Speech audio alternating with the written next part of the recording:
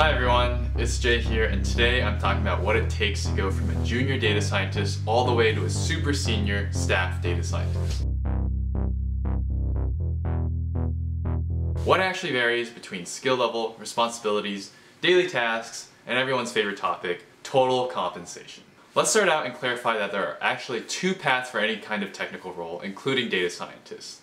There's the management path and the individual contributor path. Today for part one, we'll be focusing on the individual contributor path. The individual contributor path references data scientists that work on core projects, contribute code, run analyses, and build ETL pipelines and machine learning models. The management path references data scientists that become people managers. They help scale data strategy and they work on fitting the pieces of a data organization together. Both paths start from the same place of an entry-level data science role, all the way to a senior data science role, where then they actually diverge.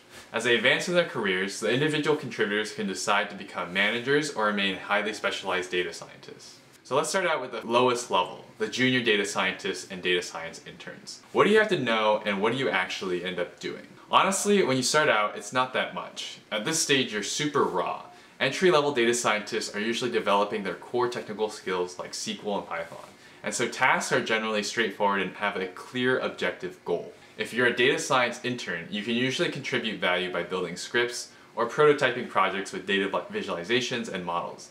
You really won't have too much time to ship production code or understand the business, so the best thing you can do is add value wherever possible. Junior data scientists, on the other hand, also work within a specific scope. For example, instead of tackling an ambiguous analytics problem, like what's influencing customer purchasing behavior on an e-commerce website, an entry-level data scientist would be given a smaller task to write a query to calculate customer churn rates, or maybe build a dashboard to look at purchases by marketing channel for the e-commerce website. If an entry-level data scientist was given a more advanced task, so let's say building a model and deploying it into production, there would be likely a daily check-in with a senior data scientist to help them get unblocked, do code reviews, and learn how to integrate into the existing system.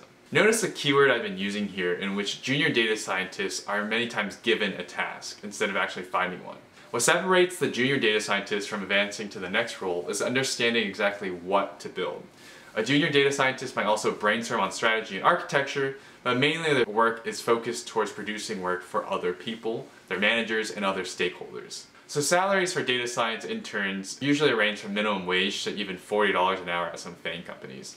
Similarly, for entry-level data scientist roles, they're paid around $80 to $100K a year, but at the FAANG companies, it's pretty common for them to make even over $150K a year in total compensation. In this case, it's because a lot of these companies are hiring for data science potential more than the actual value that they're providing.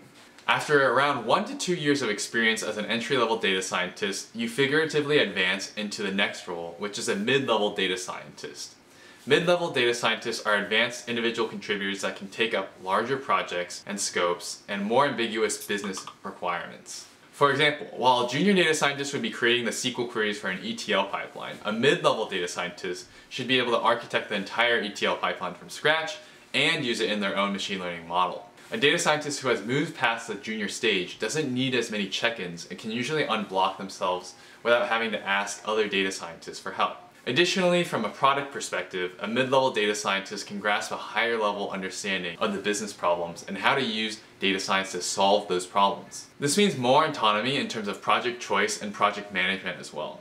Data scientists will always have more than enough projects to work on, and so prioritizing projects is the first step in leveling your career. That way someone doesn't actually have to go to you and hand work to you on a plate. Most mid-level data scientists can earn anywhere from $120,000 to $180,000 in the Bay Area. In other cities, generally that amount is going to be a little bit lower depending on cost of living. But at the FAANG companies, this number can actually shoot up to over $200,000 a year to maybe even $250,000 a year. Finally, let's talk about senior data scientists.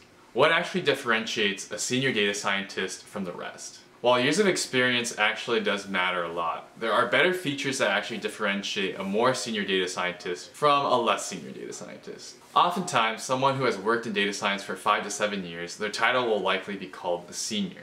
But someone with 20 plus years of experience in data science could still be a worse data scientist than someone with 5 years of experience.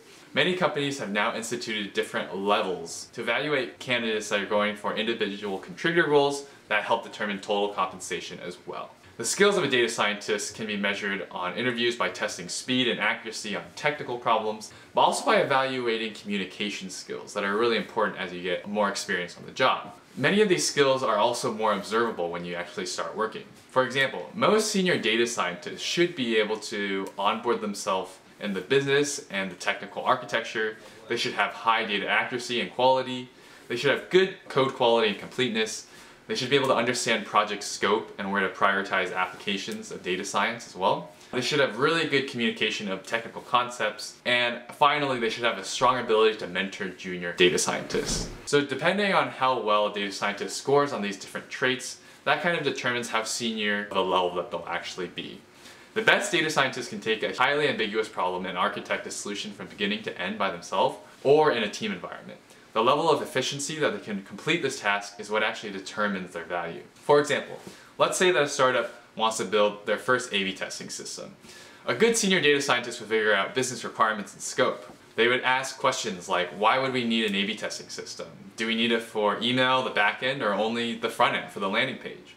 Or how many users does the system actually need to handle in the future? So once they actually figure out the scope, the senior data scientist would then begin architecting a system to actually build. They would think about how to randomly distribute the users into different buckets, how to create different functions that other data scientists can reuse in their code later on, and they'd figure out what kind of deliverable would be built so that product managers and executives can run experiments and monitor tests on their side as well. And then lastly, they'd be able to figure out how to debug all these A/B tests by analyzing the data themselves. So in general, how much do these senior data scientists actually get paid? The short answer is it's a lot. And depending on their level, they can make anywhere from $150,000 a year to over $1 million a year or more. And usually the best senior data scientists understand how they can justify their salaries. But it's good to note the fact that if you even just work for 20 plus years in data science, you probably won't make $1 million or more because you need to reach that level of achievement just like all the other data scientists that can within that skill level. It is a function of distribution as well. The top 1% probably make a lot more than the middle 50%, and that's just how, as we know, statistics does work. So ultimately, at the end of the day, data science career progression can be like any other role. As human beings, we take on bigger and bigger tasks as we gain experience in the game of life. Your value as a data scientist then becomes how much value you can add and the solutions you build relating to data. So please stay tuned for part 2, where we will understand how this transition effect undergoes for leadership and people management roles. If you like this video, please like and subscribe and comment on what you actually want to see, and I'll talk to you guys later.